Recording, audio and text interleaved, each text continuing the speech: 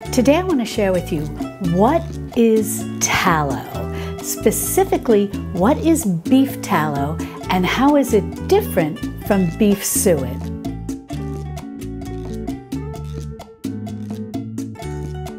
Hi sweet friends, I'm Mary and welcome to Mary's Nest, where I teach traditional cooking skills for making nutrient-dense foods like bone broth, ferment, sourdough, and more. So if you enjoy learning about those things, consider subscribing to my channel and don't forget to click on the little notification bell below. That'll let you know every time I upload a new video. Well, I've received many emails and comments from you regarding tallow. You've asked me to explain what specifically is tallow and how is it different than suet. So what exactly is tallow? Well, tallow is rendered suet. So what is suet? Suet is the fat, the internal fat that surrounds the organs of a cow. And your best suet, your most nutritious suet, is going to be from the fat that surrounds the kidneys of the cow. And it's that fat, that suet, that is then rendered to create tallow. But what do we mean when we use the term render?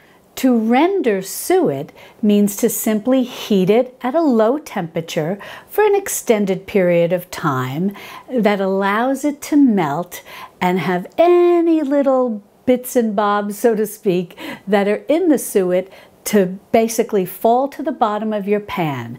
Then you strain what's been melted and then you have your tallow.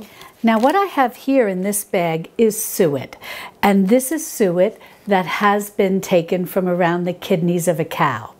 Now this is a 5-pound package and it has been run through a meat grinder. But this is just the way that I was able to buy it. You may also find that you have to buy suet in a big chunk. Either way, you can render it into tallow. If it is in a chunk, all you'll need to do is cut it up into smaller chunks. You don't need to run it through a meat grinder. You don't need to process it in a food processor or get it chopped really, really small. It's really not necessary. All you need to do is cut it into cubes, maybe about 1 inch or so in size.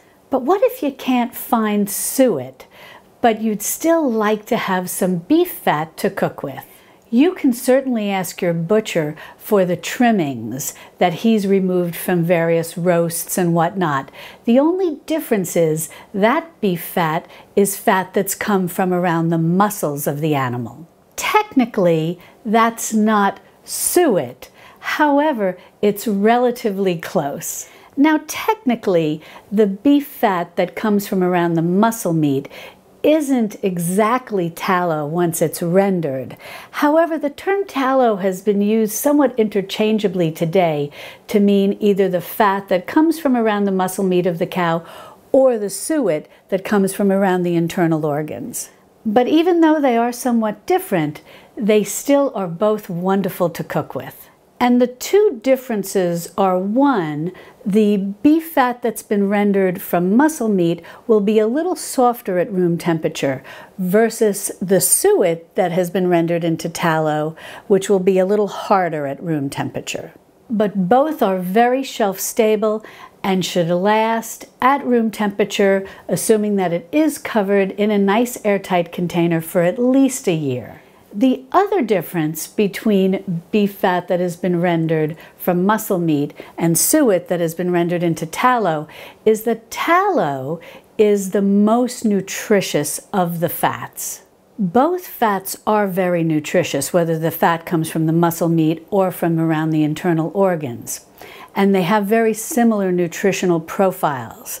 But suet is richer, and it's rich in vitamins A, D, E, K, and B1, plus it's rich in minerals like selenium and choline.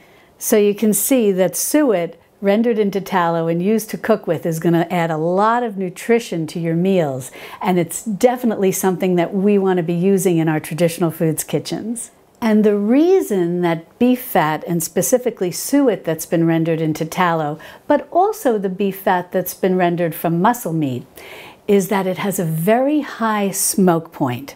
Suet, rendered into tallow, has a smoke point of 420 degrees Fahrenheit, which is 220 degrees Celsius. So you can see how this is fantastic for frying, sautéing, and even deep frying. Now, something that's important to note, if you're a crafter and you like to make soap and candles, and you want to do it in the way that the pioneers did, then you really want to make sure that you have suet that you've rendered into real tallow. And the reason is because tallow, as I had mentioned earlier, at room temperature is very hard. So it's perfect for using to make candles and soap. Now, if you'd like to learn how to render suet and make your own tallow at home, I'll be sure to link to the video where I show you how to do that. Now, just for a quick overview, in addition to me linking to that video where I actually go through the steps of how to render suet into tallow, what I want to tell you is this is a very easy thing to do, whether you're using the fat that's been removed from muscle meat or whether you're using actual suet. All you do is basically put this in a large pot, preferably a nice heavy pot, and you can do this on the stovetop or in the oven. It takes a little more babysitting on the stovetop, but can probably be done quicker, and it'll take a little longer in the oven. But the nice thing about doing it in the oven is you don't really have to babysit it. And the most important thing to remember is that you want to do this low and slow. You really want to render beef fat at about 225 degrees Fahrenheit. You don't want it to go higher than that, and you don't want to rush it. You can also do this in a slow cooker if you have one of those, and you can do it on low. That'll work very well too. And many folks will add a little water to keep things from burning, but if you have to add water to keep things from burning, your temperature is too high. You shouldn't need to add any water. Just keep your temperature low and you're going to be a success. Now, this much suet, done in the oven, is probably going to take somewhere around 5 to 6 hours. On the stovetop, maybe an hour or two. And in the slow cooker, it'll be very similar to the oven. Now, if you'd like to learn more about rendering fats, specifically how to render the suet, as well as how to make schmaltz, which is rendered chicken fat, along with recipes for how to use your fat, be sure to click on this video over here, where I have a playlist with lots of wonderful information. And I'll see you over there in my Texas Hill Country kitchen. Love and God bless.